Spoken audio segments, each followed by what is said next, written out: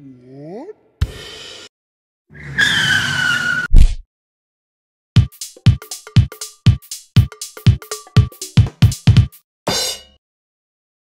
This video is in response to a question by mathematician James Prop. He asks, how do you do division in a base 3 to 2 machine? Hey guys, Goldfish here, and today we're going to be discussing why it is so hard that it's nearly impossible to do division in a base 3 to 2 machine and how to get around that. Alright, so here we have the weird machine that has twisted our imagination for so long, and it's time to, well, try to define it. That's simple. Shouldn't be too hard, right? Well, let's see.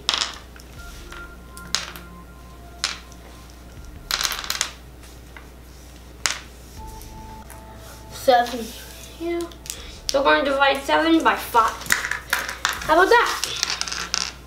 Let's do our explosions. 3 to 2. 3 to 2. 3 to 2. 3 to 2. Okay, we're gonna look for this pattern in this. So we're gonna have to unexplode some. 2 goes to 3. Alright, we still don't find any. 2 goes to 3. I need there. And, well, yippee, we found one. Alright, let's continue. 2 goes to 3. Nothing. 2 goes to 3.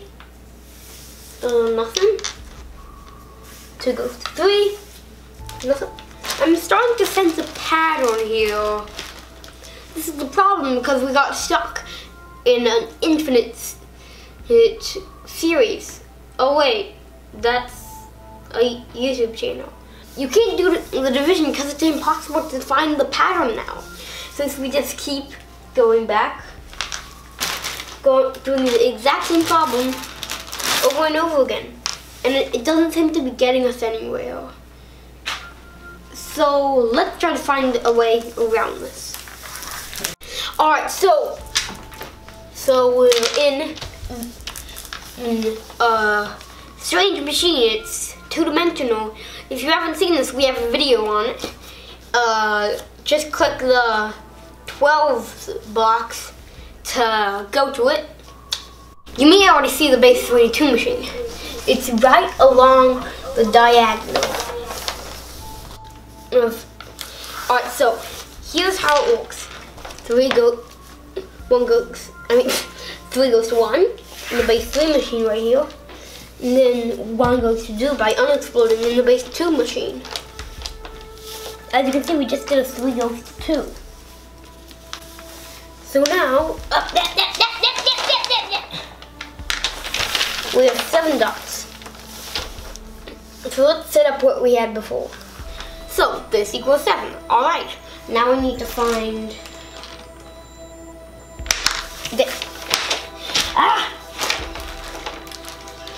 We need to find these in it.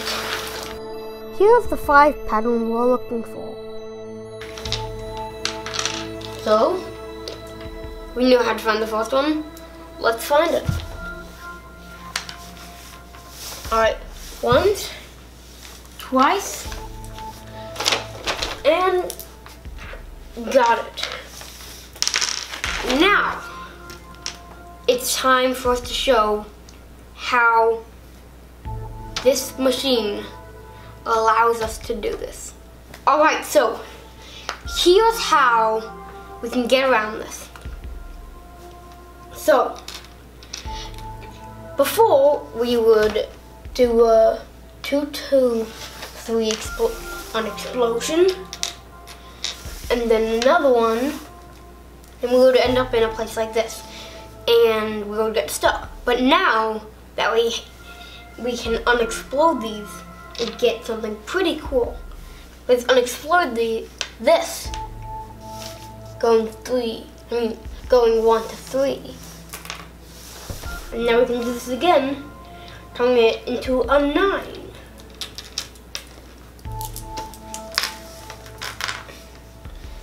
Alright, now that we have this, we can walk it up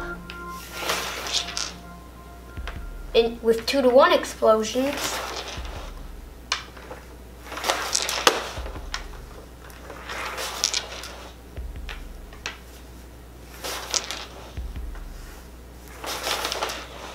And we have another pattern for us. Okay, this is great. And we can continue with this process, moving them to the side and up, and so that we never end up running out of space. Well, we never get so we never get stuck. So you'll have an infinite sequence? Yes. Alright, so that's all we have time for. Not really, but that's all we're gonna do. And bye guys, or anyone who's watching. Music from this video comes from Ben's Sound.